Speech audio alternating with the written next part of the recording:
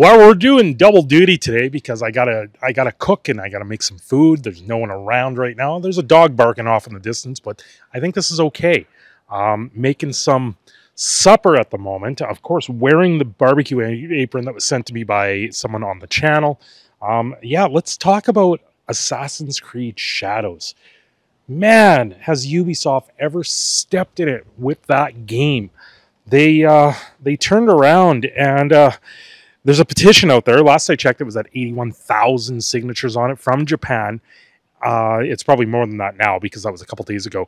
But now it's gotten the ire of the Japanese political system, where their House of Commons or whatever it is down there, they're now talking about Assassin's Creed Shadows, how it's a revisionist nightmare for stuff to do with Japanese culture. And it's absolutely not right. And the game is not right at all. And of course, they've done things very differently. They sit there and they put in Yusake, or Yusake, I believe is the name of it. I can't remember the actual name of it. I've seen it pronounced a couple times now. There's actually a video out there where they did a music video about this and Sweet Baby Inc.'s involvement with everything going on now with Ubisoft.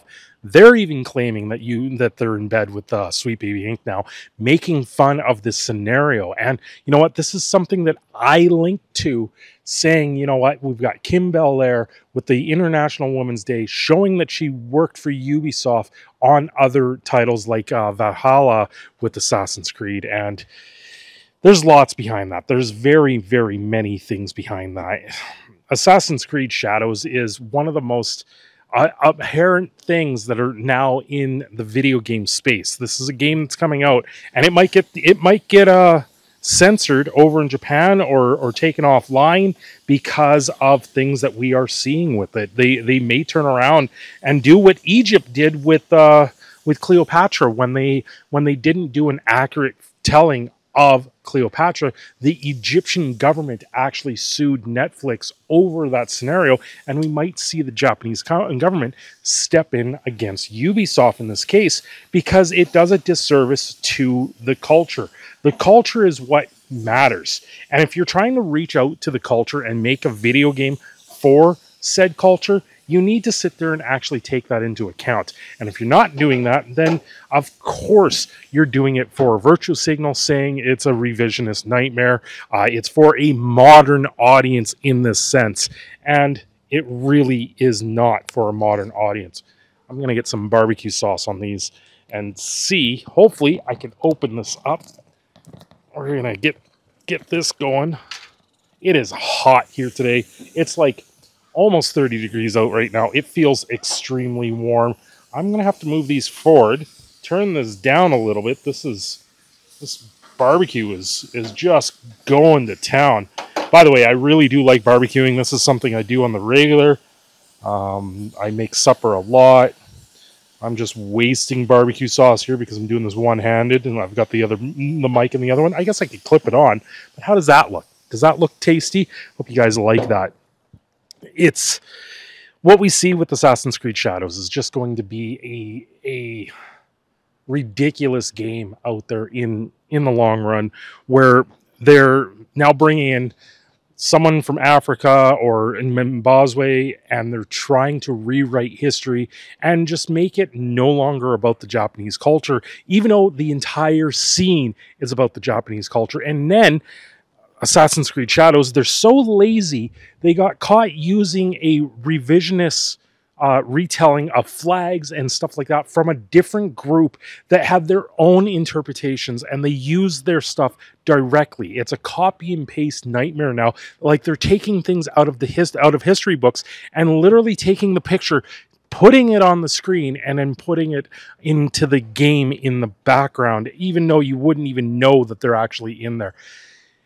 It's not going to be a good game in the long run. I think they've done a lot of shortcutting with the game, and it's just not right. It really is not right with Ubisoft.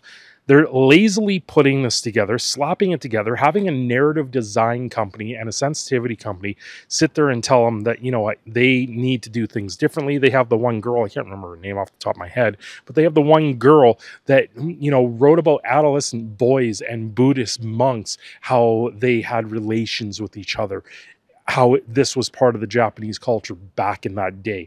With Yasuke, it's all about the one book that came out, I think it's in 2014, where it was rewriting the entire history of Yasuke into what he is today, where we have the African samurai, we have the new telling of that scenario, and it's absolutely, it's not right. You know, people want to play a game about Japanese culture and not watch the Japanese culture get completely butchered by someone masquerading around as a samurai, beheading the Japanese people. That's the worst part of this all, is you have an outsider that is in the Japanese culture beheading citizens in Japanese culture. That is one of the worst tellings about this entire scenario. Yeah, this is someone that did live.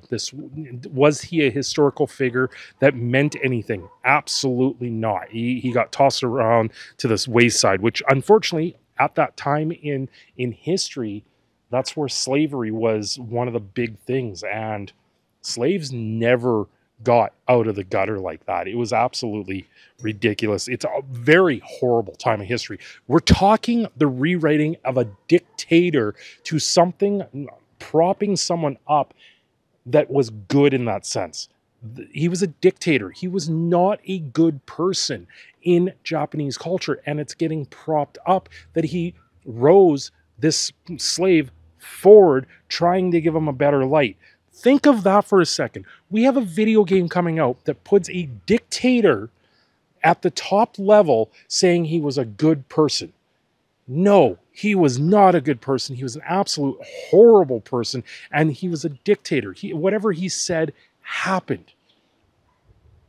So, you know, if anything, he turned around and used Yasuke just to have him as a toy.